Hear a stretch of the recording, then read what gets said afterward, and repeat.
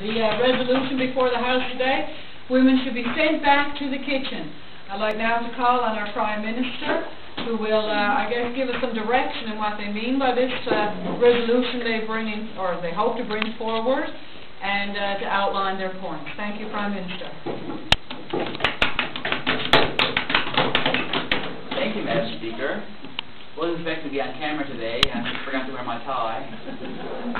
Anywho, today the resolution says, the resolution is, be it resolved that women should be sent back to the kitchen.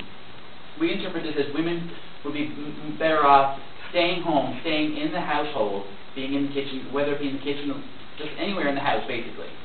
So today we have brought up 3 points. One would be that it would help with the unemployment issue in today's society. 2 would be better for the social aspect, and 3 would be to be better nutrition in everyone's daily life.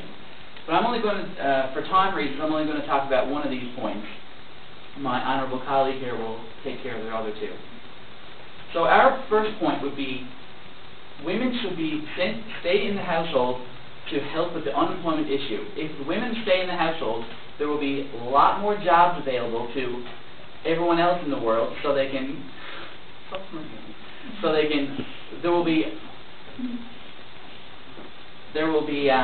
more jobs available, and therefore will decrease the amount of people who are on welfare and who cannot find good jobs to support their family. So if less people are working, there will be more better quality jobs, therefore more jobs are available, meaning more pay, meaning more money to support the household.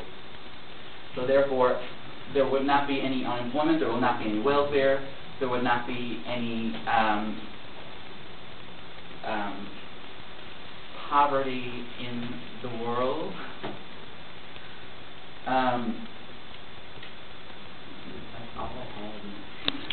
Just like my partner will do the other 2 points for a while. Thank you. Okay.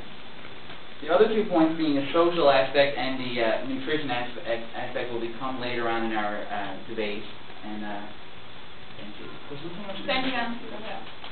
You probably could have done your 2 points. Yeah, but then it only start with 1. You could have illuminated more in the 1 point that you had. How long have I been illuminated? 2 minutes, wasn't it? 2 minutes and 31 seconds. It was 2 minutes and 31 seconds. I mean, don't go getting too upset about it. Oh, yeah, I'm not sure. Yeah. Yeah, really well organized. Yeah. Thank you, Prime Minister, there for the definition and the organization of your 3 points and bringing forth one before the House today. I'd like to now call on our member of the opposition, Rosie. Rosicki. That's her last name spelled. Did I spell it wrong? No, that's alright. No, okay. So you go by Rosicki? Perhaps I always call you Andre. I call her Andre. Rosicki and home. I'd like to thank Andre now, and this is her initial speech here in our debating club. When you're ready, Andre, what you should do is try you should try to build up your case first. Try to make maybe 2 or 3 points, whatever it is that you decided that you would do, and then rebut theirs. And if you have time at the end, it would be great if you could repeat yours once more, like 1, 2, 3. All right. Okay, let's just go. Okay. Thank you, Madam Speaker. You're welcome. Well, it's a resolution that Prime Minister wants to put on, I don't know, like, women should be sent to the kitchen. Well, we have 3 points, but I'm only going to touch the first one. Women offer things in the workplace that men don't.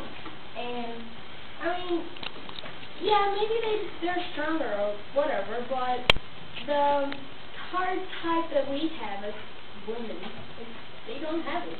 So, as the Prime Minister said that they should be better off in the kitchen because it'd be unemployment, less unemployment. Well, what are they saying? This might sound a little feminist, but what? They can't keep up with women competition?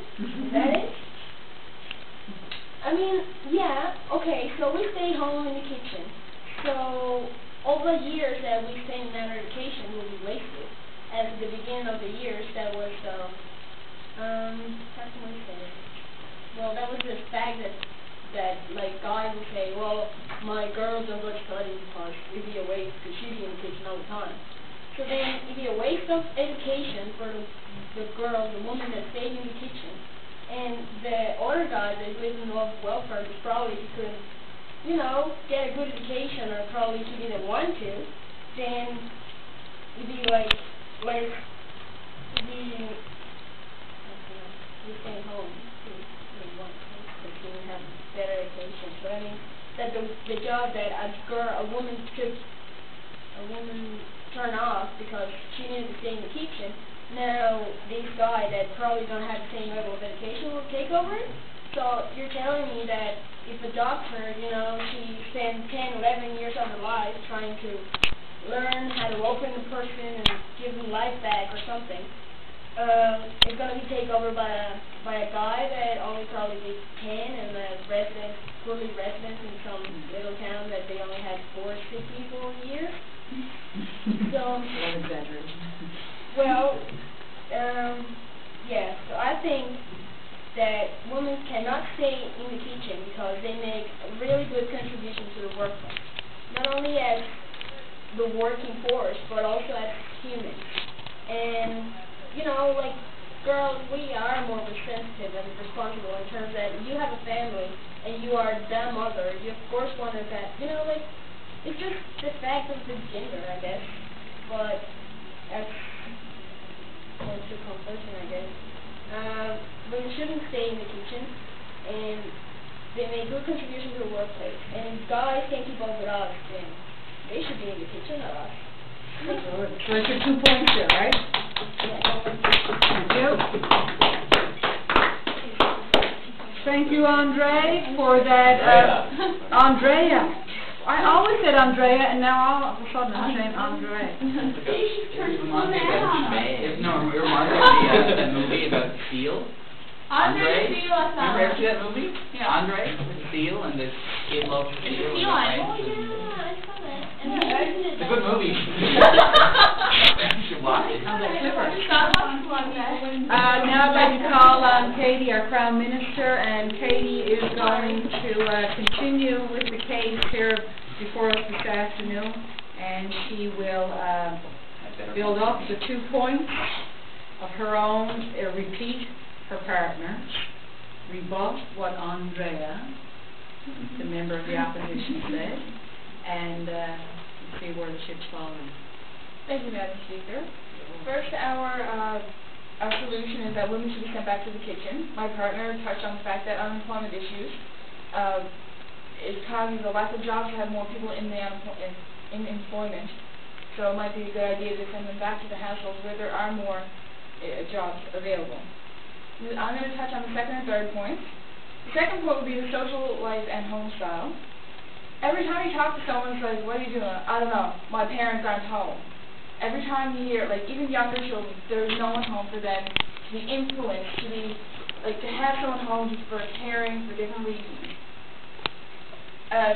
Today, like, children seem to be getting less attention, and therefore showing up in different things, like they're getting less attention for schoolwork, less attention for outside activities, and it's just, you can see the difference between people who do have more attention at home. And the third point would be that there's better nutrition in the household. There are lots of complaints today, especially in school systems, that there's no nutrition, there's no, everything's junk food, instant food, fast food.